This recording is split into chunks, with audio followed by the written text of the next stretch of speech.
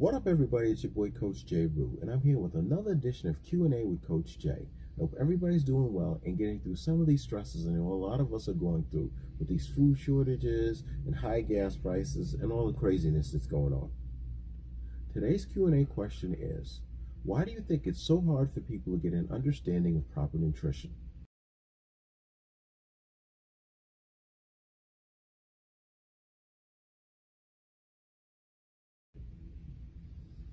Why do people have such a hard time with diet and nutrition? If I could break it down, I'd say it's because we're raised in a society that thrives on what I like to call a detrimental nutritional mindset. Right now, you're probably saying, what the does that mean? What the detrimental nutritional mindset means is, for the most part, our nutritional intake is not based on nutrition and well-being, but based on low cost, enhanced taste, and convenience. In my opinion, with the way things are going, this is only going to get worse. But that's a different type of rant for a different day. Let's get into what I'm saying about this detrimental mindset a little bit deeper. Here's an example. How many times have you seen someone walking down the street with a bottle of soda and thought absolutely nothing of it? But if you saw that same someone walking down the street with a gallon of water, you'd be like, oh, that looks odd.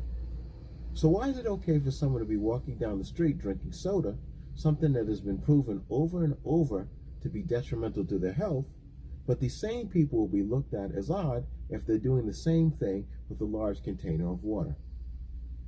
The sad fact is, most people don't drink as much water as they need on a daily basis. Here's another example. How many of you get up in the morning and say, I don't have time or feel like breakfast, but you'll have your morning coffee or stop at your local Dunkin' Donuts or coffee shop for a coffee and possibly a donut or muffin? The coffee shop industry is a multi-billion-dollar industry based around excessive amounts of caffeine, sugar, and processed foods. But for millions of people, this is a common, almost daily occurrence. Let's look at fast food restaurants. Fast food restaurants generate billions of dollars based on the fact that their foods are quick, easily accessible, and until recently pretty cheap.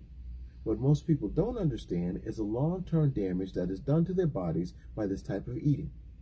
Cheap, lower-quality processed foods have been linked to health issues like diabetes, obesity, and some forms of cancer. Currently in America now, nearly 40% of Americans aged 20 and over are obese. 71.6% of adult Americans 20 and over are overweight, including obesity. Obesity is linked to several long-term health issues. Having excessive weight, especially obesity, diminishes almost every aspect of health, from reproductive and respiratory function to memory and mood. Obesity increases the risk of several debilitating and deadly diseases, including diabetes, heart disease, and some forms of cancer. This problem is only getting worse as people are struggling with growing food prices.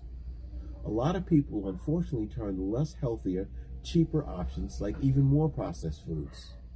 While obesity and lower quality foods are a big part of the problem, lack of nutritional knowledge is also a huge contributor. Due to lots of misinformation and marketing trends, most people have little to no understanding of how or what to eat to actually get themselves healthy. Due to misinformation, most people, nutritional knowledge goes something like this. They eat under-calorie, they don't eat enough protein, they tend to avoid all carbs, they tend to eat too much of the wrong fats, they focus too much on scale weight and not overall health. Since most people aren't taught how to fix these things that have been generally misinterpreted as healthy information, they have little to no idea how to fix this problem. People then tend to look for quick, cheap fixes to their problem, and unfortunately, no major problem will ever be fixed cheaply and quickly without proper knowledge. Doing everything you need to get healthier without putting the main focus on your diet and nutrition is like fueling up your car and trying to drive with flat tires. The sad part is, most people don't focus on their nutrition until they've become sick already or it's too late. What most people don't understand is a few simple changes can actually add years to their lives. A few basic things someone can do are eat higher quality foods, Take in more protein, eat more vegetables, drink more water, cut down on caffeine, sugar, and alcohol intake. If you like what you saw here today, be sure to like and also subscribe to the channel. You can check us out on Instagram, Facebook, or on our website. This is your boy, Coach J. Rue, and I'll see you guys next time on Q&A with Coach J. Peace.